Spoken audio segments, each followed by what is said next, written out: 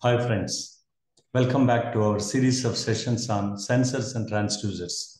Today we shall discuss about LVDT. The full form of LVDT is Linear Variable Differential Transformer. As the name suggests, many people get confused that it is a transformer, but actually it is a transducer, not a transformer. Because its working principle is same as transformer, that is mutual induction principle, and also the output across its secondary coil is in the form of a differential voltage. That's why it is named as a linear variable differential transformer. It is categorized as an inductive transducer used to measure the speed or position of an object. Generally, most inductive sensors work on the principle of a transformer. Let's discuss this complete in detail.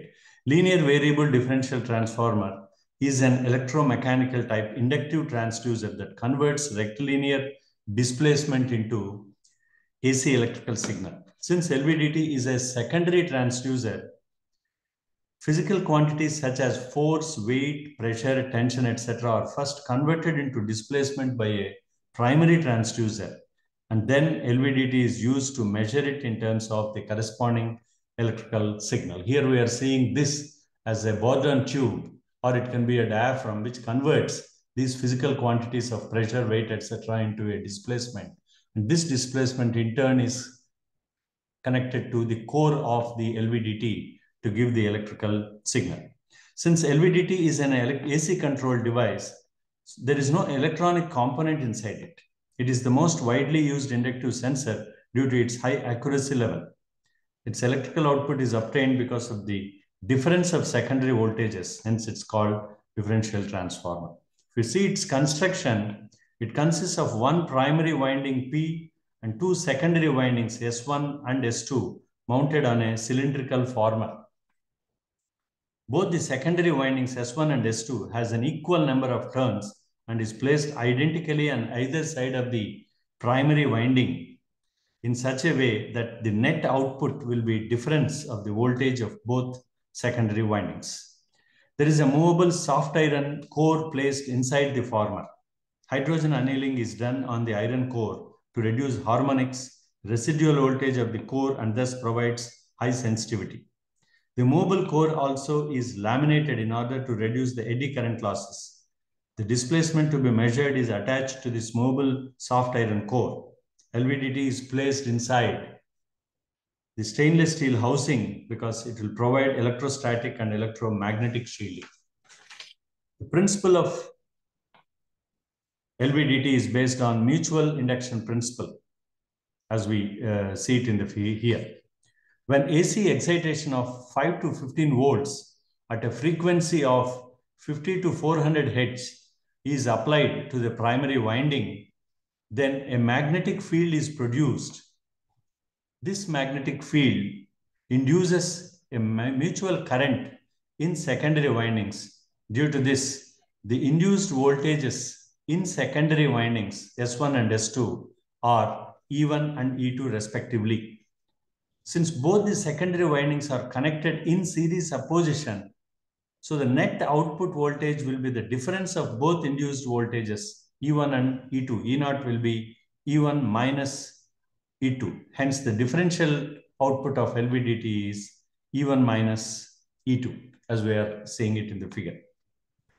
Now, according to the position of the core, there are three cases that arise. Let's discuss these cases one by one. When the core moves towards S1, that is to the maximum left, then the flux linkage with S1 will be more compared to S2. This means EMF induced in S1 will be more than the induced EMF in S2. Hence, E1 is greater than E2. And net differential output voltage E1 is equal to E1 minus E2 will be positive. This means the output voltage E0 will be in phase with the primary voltage. Then the second case is when the core is at null position, as we are seeing it in this. Then the flux linkage with both the secondary windings will be the same. So the induced EMF E1 and E2 in both the windings will be the same. Hence, the net differential output E0, that is E1 minus E2, will be 0. It shows that no displacement of the core. The third case is when the core moves towards S2, that is to the maximum right. When the core of LVDT is moving towards secondary winding S2, then in this case, the flux linkage mostly is with S2 and will be more as compared to S1, which means the EMF induced in S2 will be more than the induced EMF in S1. Hence, E2 is greater than E1, and net differential voltage E0 is equal to E1 minus E2, that is negative, that is E2 minus E1, which means the output voltage E0 will be in phase, opposition 180 degrees out of phase with the primary voltage. That's how we have to understand. Then the direction of the movement of an object can be identified with the help of a differential output voltage of LVDT. If the output voltage E0 is positive, then this means the object is moving towards the left from the null position. Similarly, if the output voltage E0 is negative, then this means that the object is moving towards the right of the null position. The amount or magnitude of displacement is proportional to the differential output of LVDT. The more the output voltage, the more will be the displacement of the object. If we take the core out of the former, then the net differential output of LVDT will be 0. In fact, corresponding to both cases, whether the core is moving either left or right to the null position, then the output voltage will be increased linearly from up to 5 millimeters from the null position, and after 5 millimeters, output E0 will be non-linear. That's exactly what it is. The graph of variation of output with respect to its output position is shown here. This is exactly what is the linear range, and beyond this is the non-linear range. Here what we have. So the specifications of LVDT, if we see, the range of measurement is approximately of the order of plus or minus 0.25 millimeters to plus or minus 750 millimeters. The operating temperature is minus 265 to 600 degrees Celsius, and the frequency range is 50 Hz to 20 kilohertz. What are the advantages of LVDT if we see? Smooth and wide range of operation. LVDT has a very wide range of measurement of displacement. It can measure displacement ranging from 1.25 millimeters to 250 millimeters. It has a high sensitivity, which gives high output value so that there is no need for any amplifier circuit for the amplification process. Typically, the sensitivity of LVDT is recorded as 40 volts per millimeter. It has a low hysteresis losses. Hence, repeatability is excellent under all conditions. As the core moves in a hollow former, there is no friction losses. Hence, it gives an accurate output value.